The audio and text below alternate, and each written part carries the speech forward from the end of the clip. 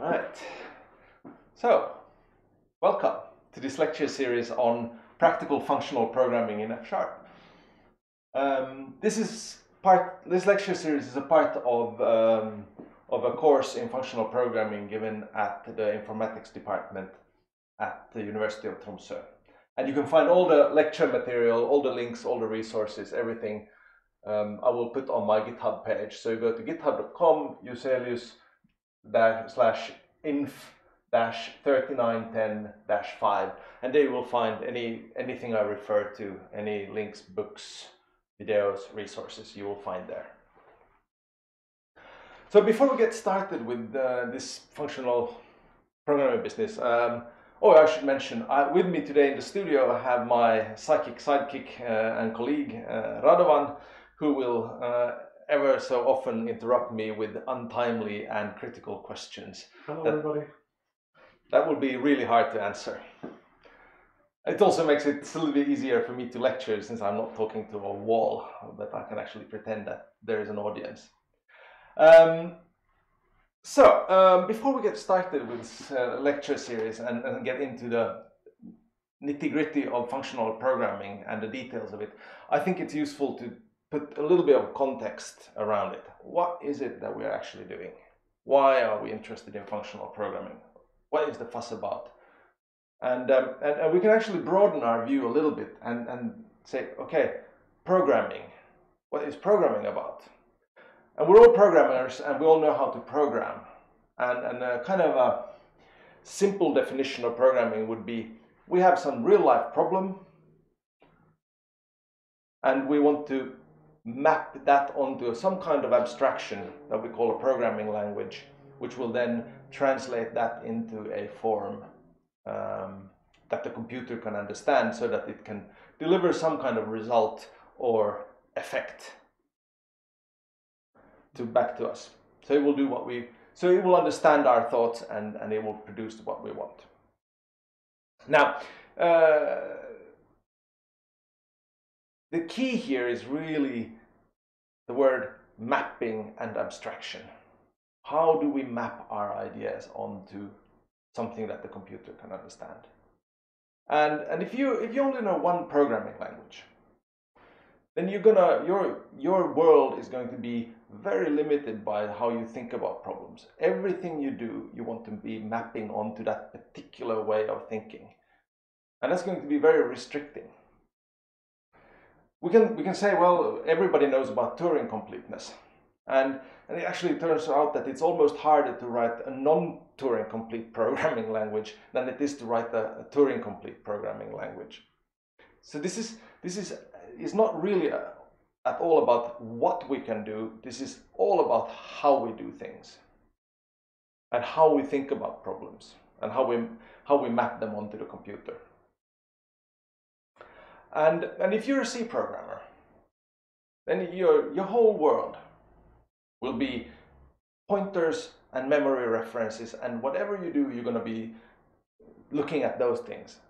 You might want to build some higher level abstractions in C, but the bottom line is you think about the world in terms of memory, computer memory, and computer really steps that the computer is taking, which might be fine for your purposes.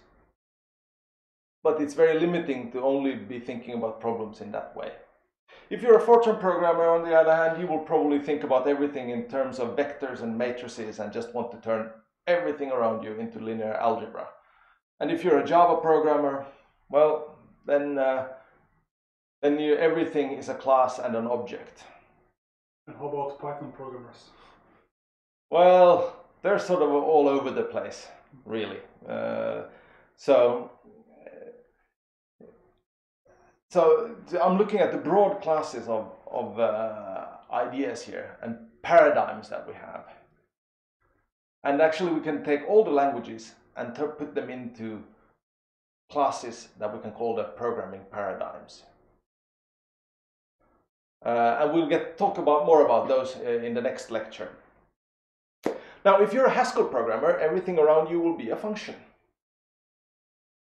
And if you're a Lisp programmer, well, then you are lucky, because then there are no limits to what you can think.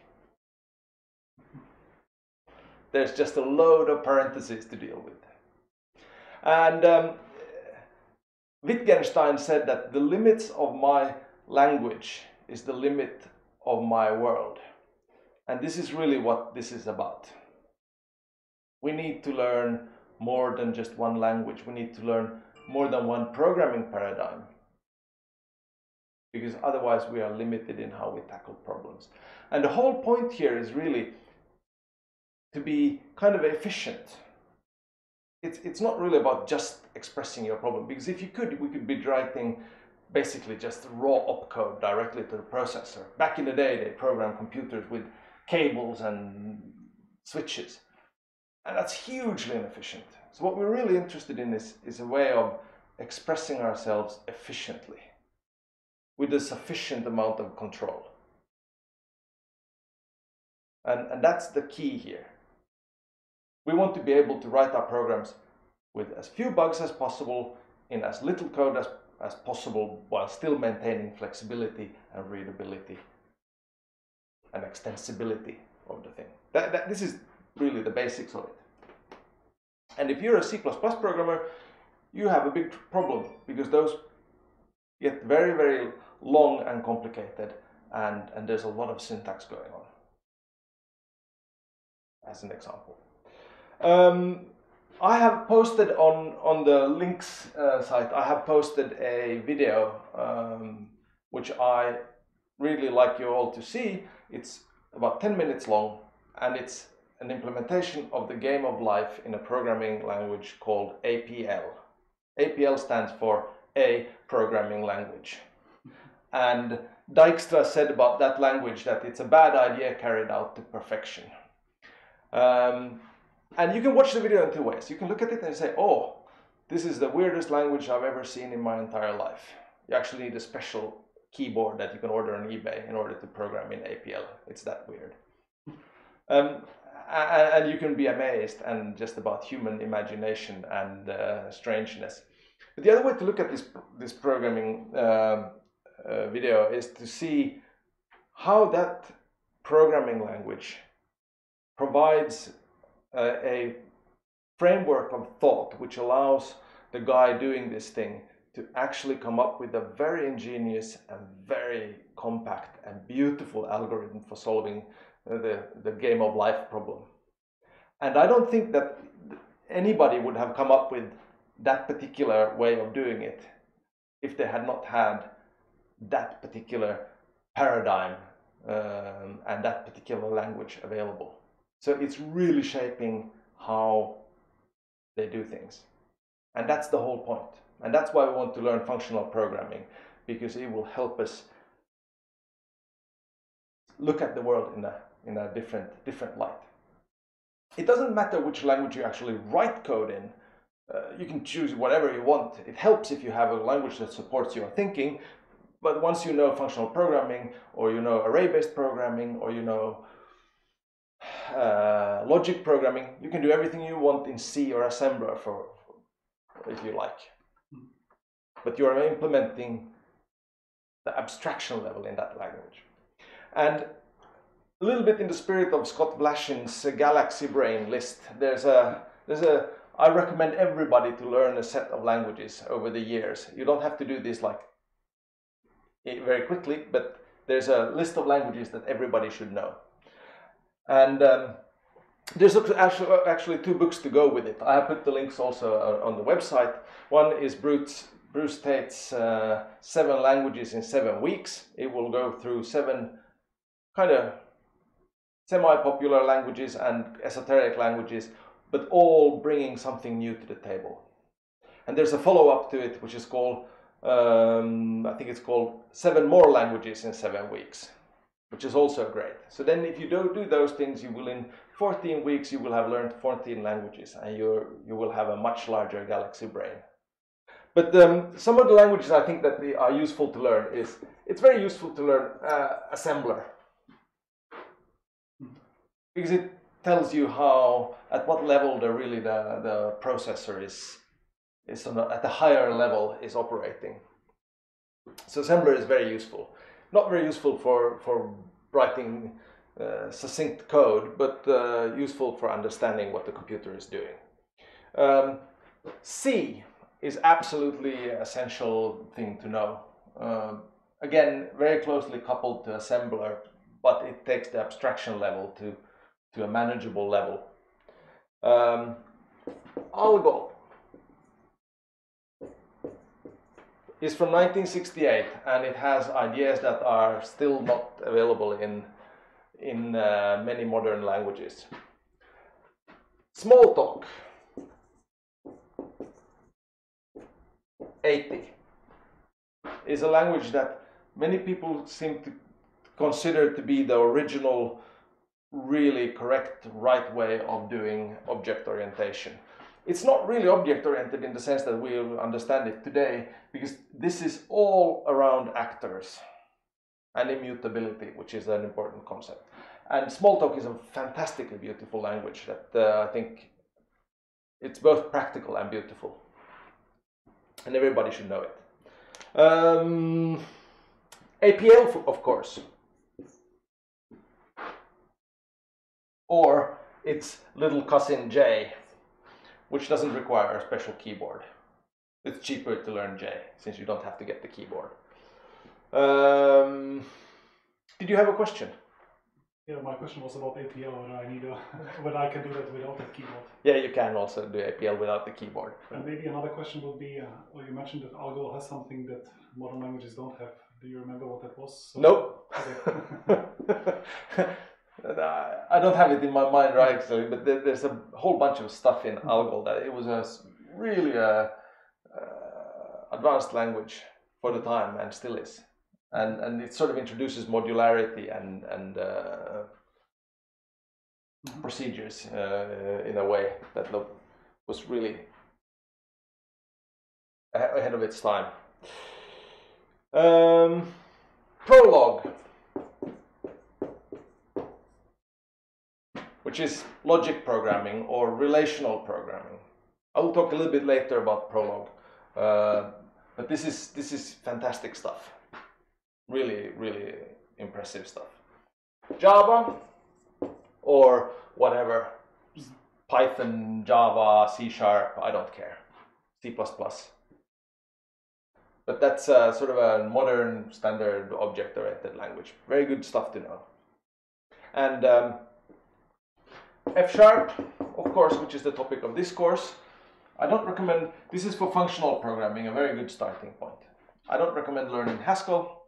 Although Haskell is a fantastic programming language and one of my favorite languages, but it's like drinking from a waterfall. There's so much going on with Haskell, and you so quickly get suckered into super advanced type theory and stuff that is completely irrelevant really for the actual programming aspect of it. But you meant not recommend learning Haskell as the first function programming? No, not as the first. I eventually. Yes. Absolutely recommend learning Haskell and PureScript and enjoy those languages immensely. But as the first one, there's too much going on, in my opinion. And of course, everybody should know some Lisp. That's a sort of a essential thing. And finally, there's something called stack-based programming or concatenative programming. And the state of the default programming language there is something called Forth. But I think, for fun of it, you should try to learn to program in PostScript, which is the basis of PDF. And that's a Turing-complete stack-based programming language. And I always think that if I ever get thrown in jail, it's good to know some PostScript, because then I can write my programs as PostScript programs, and I can send them to the printer, and it will actually solve the computational problems for me and print out the answer. So then at least if you're allowed to write letters to your lawyer, then you can also do some programming. So finally, before we conclude this session, this is a practical course, but it's also a master level course, which means that this is partly practical and partly theoretical. And these lecture series and these videos that I will publish, they will be mostly theoretical. And the practical aspects of this will happen during the colloquia and exercises. But I will do some introductory stuff to F#. But for anybody following the videos, I'm afraid there's not going to be a huge load of F# tutorial stuff here. The agenda is also on GitHub, so you can look at that. We're going to go through a bit of lambda calculus. We're going to go through a little bit of type theory. We're going to go through, spend a lot of time on abstractions, really.